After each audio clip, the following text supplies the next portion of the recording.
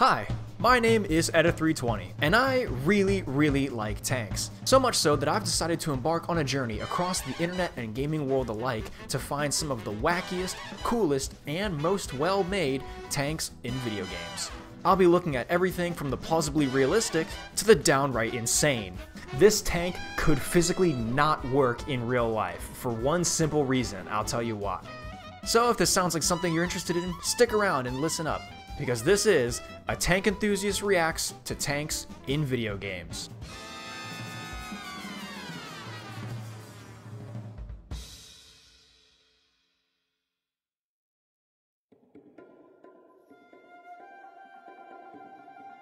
Actually, before we can just jump into this, I would like to clarify a couple of things. First of all, as you may notice by the title, this is Tank Enthusiast Reacts. I really like tanks. I've done a lot of research on them and think I can pretty confidently navigate my way around a tank and tank discussions, but I would like it to be known that I'm not an expert. I am not a historian or a museum employee, and I'll leave links to really nice people down in the comments and description of this video so you can do your own research if anything I say here today entices you. That being said, if my credibility does come into question, I've made plenty of videos on tanks, so if you want to know what I know, then go ahead and just watch those, or join my Discord, because I do have a Discord and we talk about tanks quite a lot on there as well. Anyway, let's jump into this.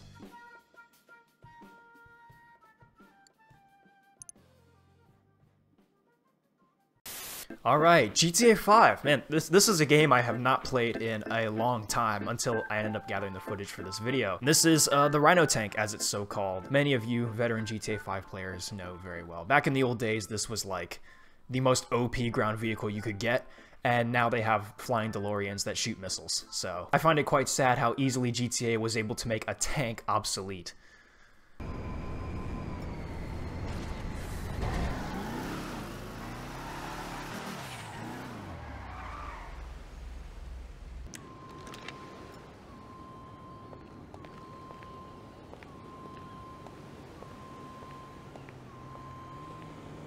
Right, so straight off the bat, there's a couple of things that strike me about this tank. GTA 5 kind of has a fun little quirk of their cars. They kind of take the general gist of a vehicle that exists in real life and then sort of slightly and gently add their own little flavors to it. So on a macro scale, you look at one of their cars and you say, oh yeah, that's a Lamborghini.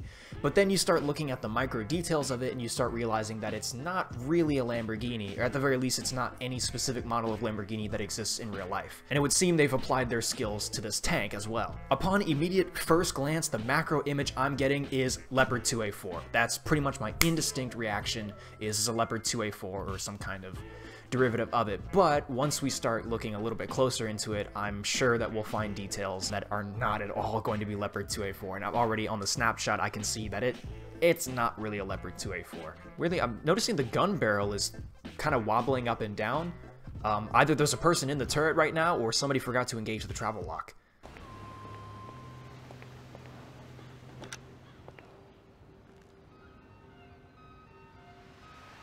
Right, so I'm not noticing any sort of guide horns on the middle of the tracks, although we do have 2 sets of road wheels per wheel. The way the tank running gear system is usually set up is you have 2 wheels that kind of clamp together in the middle to form kind of, if you're looking at it on a profile, like an H. And then you have on your tracks, you have what are called guide horns that are meant to kind of slip into that groove created, that H shape in between the 2 road wheels, and so it kind of keeps the track running along the wheels. It's make sure you don't slip the tracks off. It's kind of a similar concept to the way a train keeps itself on rails. It's actually a pretty similar concept. Some tanks in World War II and after would have had the horns on the outside, so instead of slipping between 2 sets of wheels, they sit outside, keep the wheels guided in that way. But this doesn't seem to have any sort of depth to it at all. The model for these tracks is just a flat, solid shape, and there doesn't seem to be any depth, any guide horns, or nothing on it. It pretty quickly reminds you that even though they've done a lot of updating to this game, it was still made in 2013. Front-mounted idler wheel, sprockets in the back. You can usually tell which wheel is the sprocket or the idler wheel based on which one has the teeth. Tanks don't deliver power to all of their wheels. Big shock to me when I learned this years and years ago. The only wheel that receives power on a tank when you put your foot on the gas is the sprocket, and it's usually whatever wheel is going to have teeth on it that mesh in with the tracks. Whether you have your sprocket mounted on the front or the rear is a debate that's been going on in the tank world since the dawn of time. Although it doesn't look like the sprocket really meshes with the track. Well, it does. It clips into the tracks. You can tell that the tracks are not really a modeled physics object in this game. They're just a flat texture that I'm sure just has a generic animation that plays to get it to look like the track is rolling. This tank almost certainly drives, in terms of how the game is making it work, using its road wheels. There's no way that these tracks actually have any physics baked into them. I can already tell me the texture of the tracks is already moving on its own.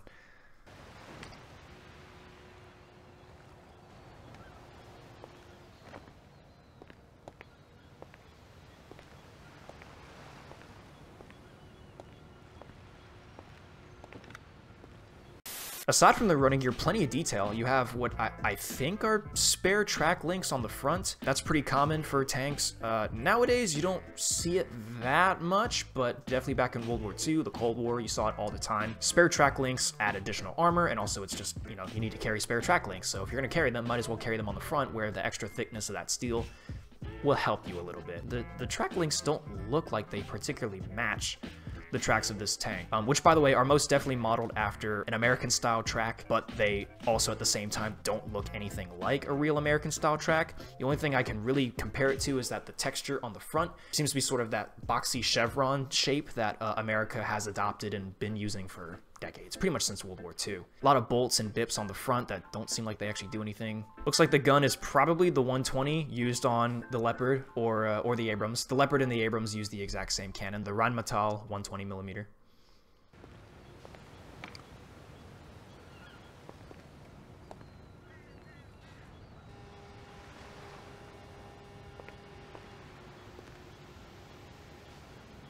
They've clearly gone through some effort. We do have a coaxial machine gun, but it's practically impossible to tell what gun it's supposed to be. The barrel looks way too thick to be any sort of 7.62 or even really a 50 cal that I would imagine that sit there. I mean, it really looks like I want to say it looks like some kind of 20 mil autocannon, but I know for a fact that's not the case, and I know for a fact that that's not what they meant. Coaxial machine gun is basically just the secondary gun of the tank.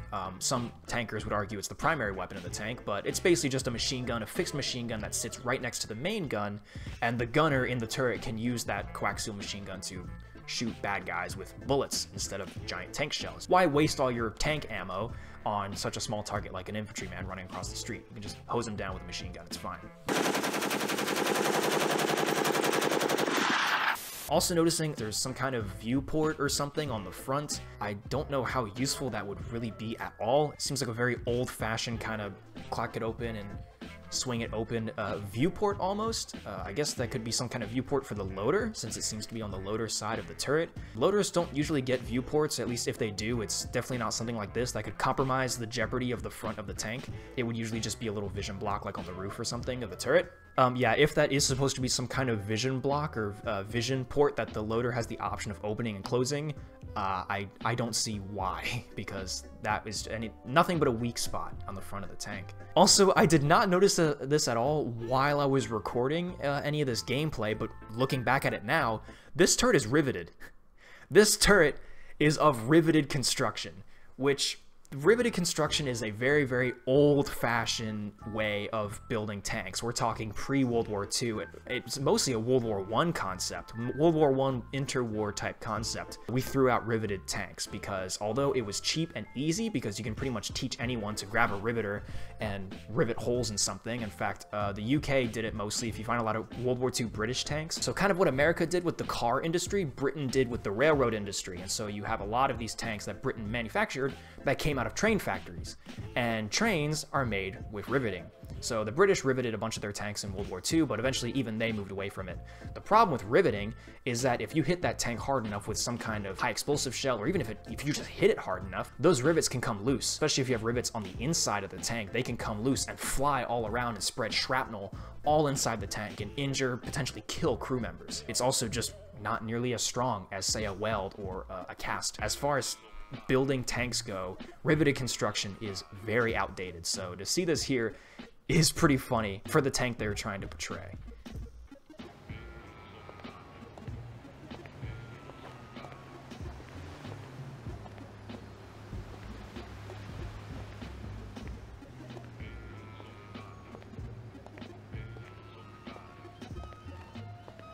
They did actually bother with gunner's vision block. That's where your gunner would have his infrared scopes, his main gun vision scopes. See, they bother with smoke launchers, another, yeah, I'm assuming that these are vision ports. You got another vision port, kind of swing open vision port on the side of the turret there. Weirdly enough, you do have machine gun ammunition cases on the outside of the turret. You can do that. I guess there's no reason why you shouldn't, but traditionally ammunition is going to be stowed inside the tank, unless maybe it's some kind of ammunition that is supposed to be carried for the squad, or if it's extra ammunition and inside the tank you already have thousands upon thousands of rounds, and this rack is just meant for if you want to carry more thousands and thousands of rounds. Traditionally, you don't want to have ammo sitting out there because if you need to reload your gun, you don't want to have to pop up out of the tank to grab your cases of ammunition. I'm sure that there are crews out there that would have done it, but I don't see a tank today coming out of the factory equipped with ammo boxes on the outside of the turret.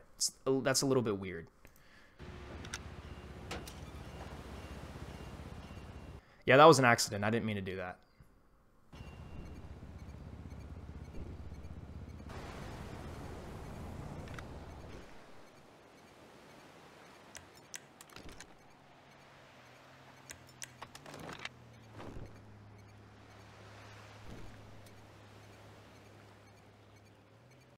They have actually bothered to model a decently accurate driver's position, so to speak, with these little blocks that are supposed to be vision slits and vision periscopes, but they are missing glass, missing any sort of fidelity and detail at all. A hatch, it looks like, on the left fender, and then some kind of oil, external fuel storage or something on the right fender. We have a hatch that has no handle or hinges or anything. It's just a square piece of polygon.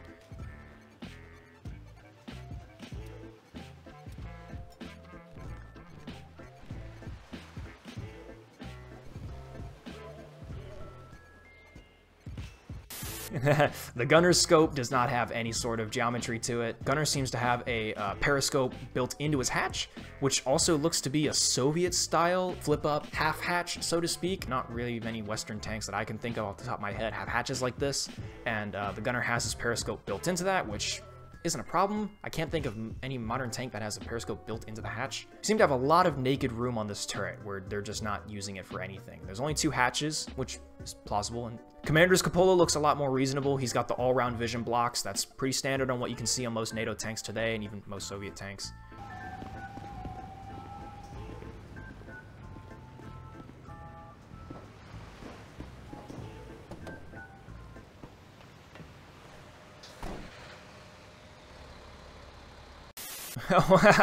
Wait, hold on a second.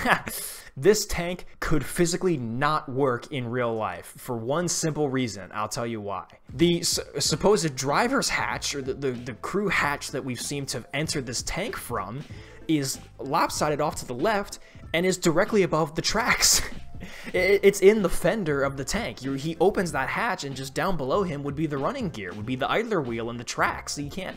And he just hops down into it as if there's some sort of interior compartment built into the tracks of the tank. He just phases right through it, I guess, which is very, very, very weird. They had a perfectly fine hatch, somewhat not really modeled there at the center, but they just didn't use it. I guess because, like a lot of tanks in real life, it looks like that hatch is so cramped that you might have to swivel the turret out of the way in order to get into it, and I guess Rockstar just didn't want to have to bother with something like that. Or also maybe they just wanted you to have to get in on the tank on the left side, because this is a game where you're driving cars 90% of the time, where you hop in from the left. They would know players would walk up to the tank from the left side acting as if they're getting into a normal car, and so you hit Y and the animation is nice and quick. He climbs up on the left fender, opens a hatch, drops in, boom, you're in the tank in 2 seconds. Fair, but unrealistic. Most tanks today have the driver in the center. You used to have drivers located either left or right in the tank because usually you'd have a bow machine gunner or assistant driver, radio operator, a second crew member down in the hole with you next to the driver, and so there was a reason to have the driver on one side or the other. After World War II, countries were pretty quick to kick that guy out and just put the driver in the middle of the tank, because that also made it a bit easier to export the tank, because if you were exporting it to other countries that were driving on opposite sides of the road, yeah, they could get used to it, but it just kind of made it nicer to put the driver in the middle, made some more sense for the driver, also gave you more space to fit other things in the tank, like fuel tanks, extra ammunition, so have you. Interestingly though, the Leopard 2A4, the tank that I reckon this is quite well based off of, is one of the few modern tanks today that doesn't put the driver in the middle. They put their driver on the right, which is the opposite of what they've done here in GTA. So they had the right idea, but they got the positioning wrong. And also, he definitely doesn't just open a hatch into the fenders of the tank and falls in. The hatch is located in the hull where there would actually be space for him to go. So, task failed successfully, I suppose.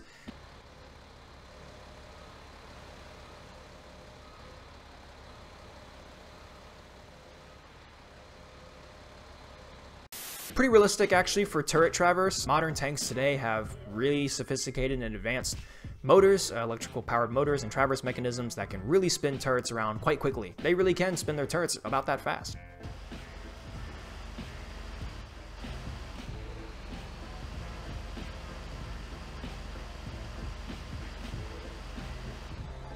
Pretty fast, pretty quick tank. I wouldn't say this is an unrealistic speed at all for the tank to be going. Definitely not as fast as that guy.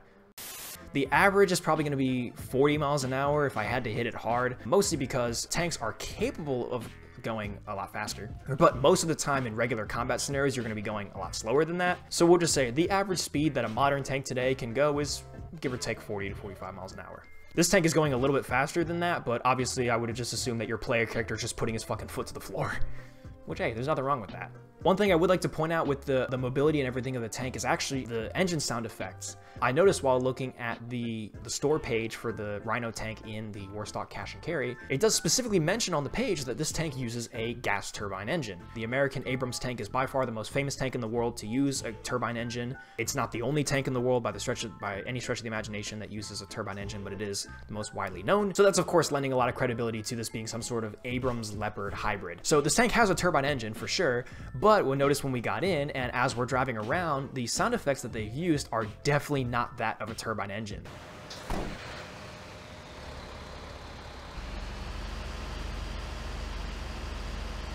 It is definitely just some generic diesel engine. In fact, it almost sounds like the exact same engine sound effects that they use in the semi-trucks in the game, which is severely underwhelming and also not realistic. If this tank has a turbine engine, it would sound way different. Turbine engines have a very distinct whine to them, especially upon startup. It is an orgasmic experience, first of all, but also you can tell that it is not any sort of engine sound that you would hear on any other vehicle.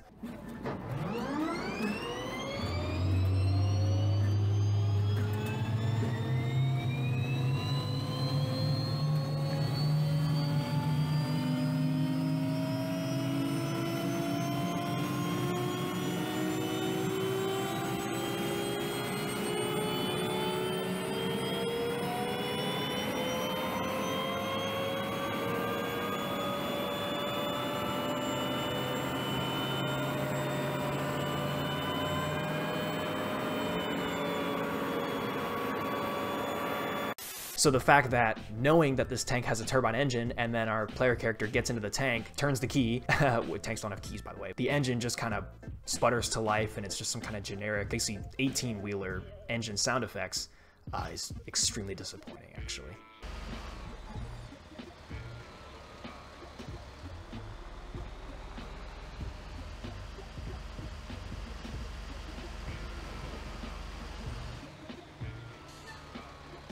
Pretty realistic maneuverability for a tank. Again, no tanker in his right mind would ever drive a tank like this, but in this wacky scenario where our character is just putting his foot to the floor and just turning it as wacky as he can, tanks are physically capable of pulling off maneuvers like this. This isn't really anything too crazy. I do find it quite weird that we seem to have a much smaller turning circle going in reverse than we do going forwards. I'm not quite sure why that is.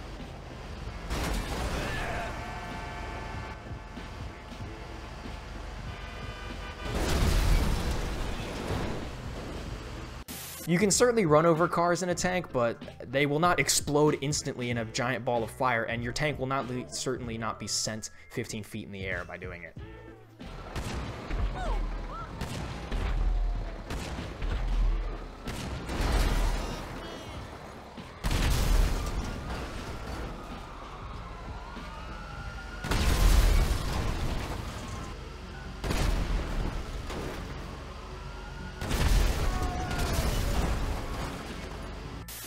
So let's talk for 2 seconds about the ammunition, what this tank seems to be firing. It is a common trope in video games, movies, in that every time we seem to fire the cannon, our round goes out, and every time it hits something, it explodes in this big extravagant ball of fire. It should definitely be noted that tank ammunition does not always just explode when it hits something. There are many different types of ammunition for tanks, many of which do explode and many of which don't. The most common type of ammunition we could see that might behave this way is some sort of high explosive ammunition, high explosive anti-tank, high explosive squash head. In this situation where you're shooting at cars, that actually would be quite an appropriate tank ammunition to use, but the fact that they haven't modeled any sort of variation in the ammunition types. Many games do this. I know the Battlefield games do this, TA is doing this, and I think Halo does it too. A lot of other games just have the tank shoot just generic, shoot it hits something and explodes ammunition.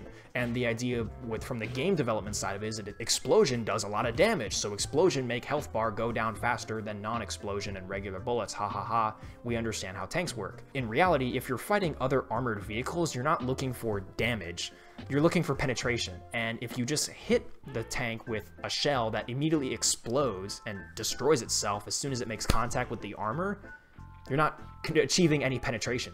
So it's not a good idea to be shooting at other tanks or other armored vehicles with high explosive ammunition. So we can give it a pass. It's a video game. They're not modeling super intricate and complex armor penetration systems. They're not modeling interior damage and components and all these things. I get it. You just want to fire something that explodes, does a lot of damage, and looks pretty.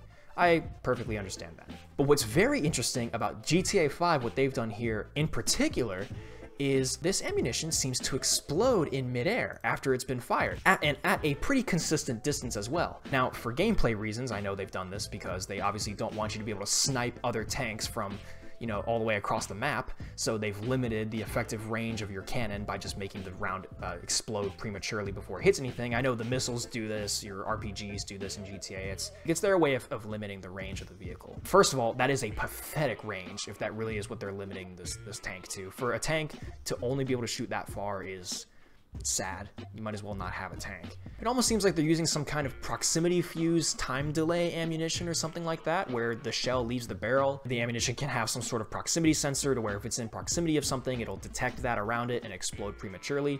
Needless to say, there aren't very many ammunition types that I can think of that are loaded into conventional main battle tanks that would explode like this in midair. The only ammunition that would really need to do something like that is an anti-aircraft ammunition. If these were just regular high explosive shells, then they would just fly until they hit something and then they would explode. But the fact that they're exploding in midair means that there is something else going on with those shells.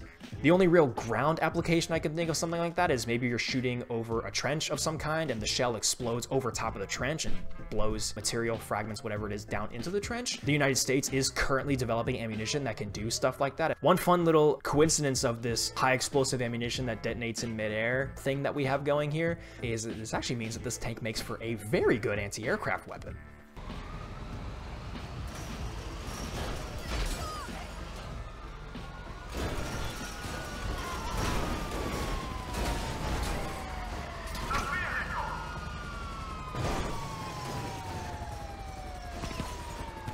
This is actually really cool. For all the ragging that I've been doing on this tank so far today, this is actually something I will give mad props for. Rockstar has actually bothered to model the cannon barrel as a physical object in the world, and it can actually interact with things. You see, we're knocking down fences, knocking over lampposts, we're swatting cop cars around with our tank barrel, which is very cool because most video game tanks don't behave this way. The cannon barrel is usually just a clip phase through, no physics actually engraved in it. Even in some super realistic simulation games, the tank barrel is not actually modeled as a physical object. You can't actually hit anything with it, you can't actually collide it against anything. Even in very popular tank games like War Thunder, the tank barrel doesn't have any physics. You can just park yourself up next to a building, turn your turret sideways, and your barrel will just clip through the building, and then drive out from behind the building, and your barrel clips out of it, and then you can take a shot at somebody and then back right back up, keep your turret facing that way, and your barrel will just clip straight through the building again, and you don't even have to worry about it. I can see why most tank games don't do it, is because it is just an extra piece of your tank to have to worry about. It can be a little bit frustrating to have to constantly bang your tank barrel into things and then have to worry about what effect that could have on your tank, possibly damaging your barrel. But also it can create for some kind of wacky physics breaking moments. We see even in GTA, there are moments where, you know, we're hitting a building or something with our barrel, an object that can't be destroyed or moved, and so we hit it with our tank barrel hard enough, and our whole tank just kind of whacks out and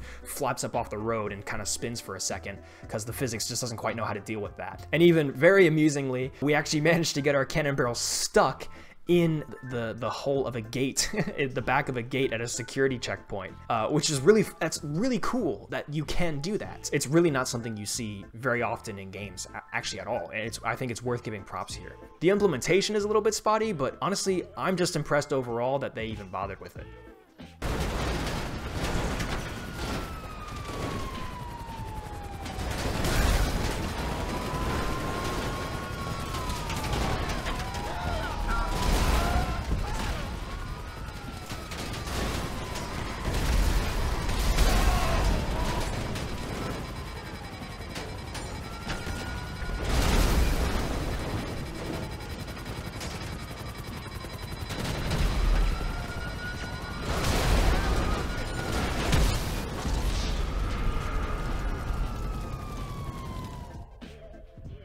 So we've had our fun, we've had our rampage here in the tank, killing as many cops as we can. But now we get a chance to actually look at the destroyed tank, which is cool because now we've got some panels and bits that are removed and we can get kind of closer looks at the tank. So obviously the very first thing I'm noticing here is, again, the tracks. Lending more credibility to the fact that these tracks are not physically modeled at all. They have any detail fidelity to them whatsoever. They are very simply just floating in a perfectly straight line, which means either A, that these tracks are amazingly well tensioned, or B, they are not real. If you wanted your tracks to be sitting straight up like that, real tanks in the modern day have what are called return rollers. But this tank doesn't have any return rollers because Rockstar didn't bother with it. They just went with a straight, flat, geometric shape of track and then just applied a texture to it that rotates to make it look like the tank is driving, but it's clearly not. Not sort of any interior modeled on the inside of the tank. Not that I was expecting one, but still disappointing that there isn't. So overall final impressions of the Rhino tank, I'm a little bit torn. On one hand, I do like the design, looks quite nice. It functions as a tank in a video game would. On the macro, this tank is fine. It's serviceable. I wouldn't say it's impressive by any stretch of the imagination, but you can look at that and say, oh yeah, that's a functional tank. It's when you dive into the details that you start to see sus things. Things such as the riveted armor, which is probably the biggest red flag on this tank by far, the hatch that clips you into the fenders, the non-functional periscopes, the gunner sight that doesn't actually exist. I think for an original design, this could be okay, but the fact that they are very obviously trying to portray a realistic Western style tank, I think is what's really throwing it off. As in terms of what tank it really is, this tank has almost no exact concrete traits of any one tank that I've seen. The closest thing we got is the gun, being very obviously reminiscent of the Rheinmetall 120mm, which by the way, the name of the tank Rhino might be a reference to Rheinmetall, and the tracks being very clearly American style chevron tracks, and those really tell us what we need to know. It's very clearly a mixture of a Leopard 2A4 and an Abrams. Gas turbine engine, just like an Abrams. American style tracks like an Abrams or a Leopard. Rheinmetall 120mm gun, just like the Abrams and the Leopard. Clearly a very Leopard 2A4 inspired turret, but overall the tank doesn't have any specific pinpoint details of a Leopard 2A4. In fact, a lot of people have been able to compare the tank to other modern tanks. The Japanese Type 90, which I think it does share a much more similar resemblance to, and even there's some South African prototype tanks that people have compared it to, and again, the resemblance is striking.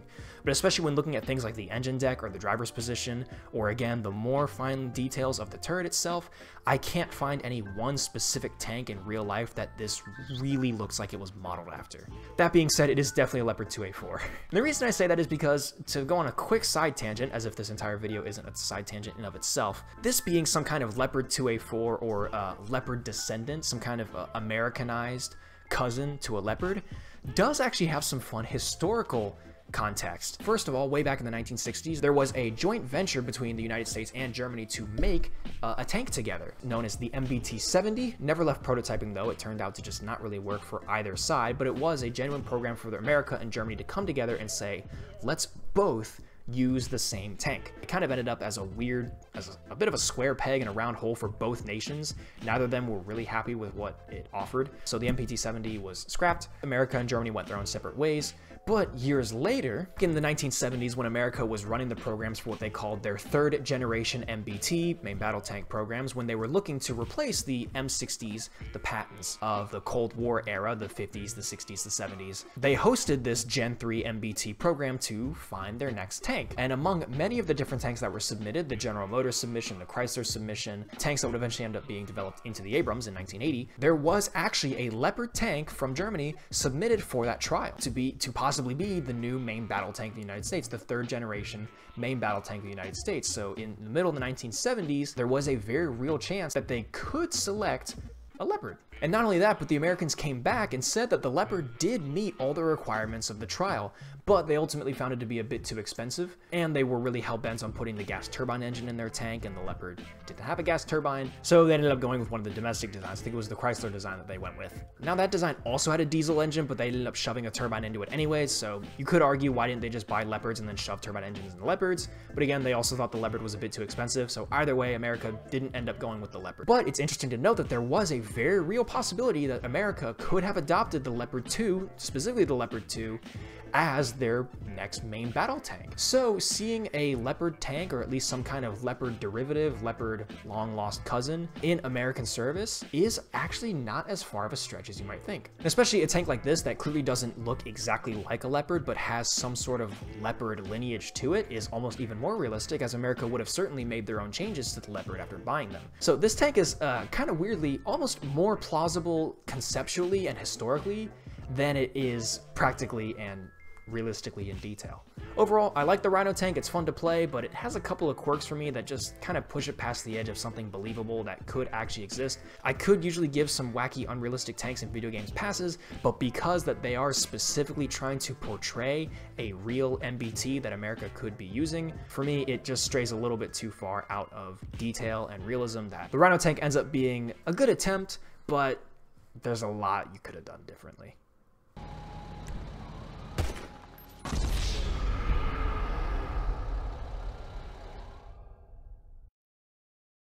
Well, that just about does it for this video. Yes, I am recording this outro on a separate day, but whatever, you don't need to know that. Movie magic, this is all being filmed on the same day, shush. This video was actually a lot of fun to make, you know, it's always nice to find an excuse to rant incoherently about tanks, and hopefully with the editing I've been able to make this somewhat coherent and understandable. But otherwise, I hope you guys enjoyed this video, and as always, I hope you guys learned something. If this is the first video of mine that you're checking out from my channel, I am a tank-focused channel, so if you like tanks, there's plenty of stuff for you here to go ahead and check out all my other channels. And I've got a couple of other things to shout out as well, namely, I have a Discord, which I mentioned at the beginning of this video, and there'll be links to join in on that Discord in the description down below, as always. I host live streams. I do live stream stuff on my other channel at 320 Live, and I'm a part of a podcast.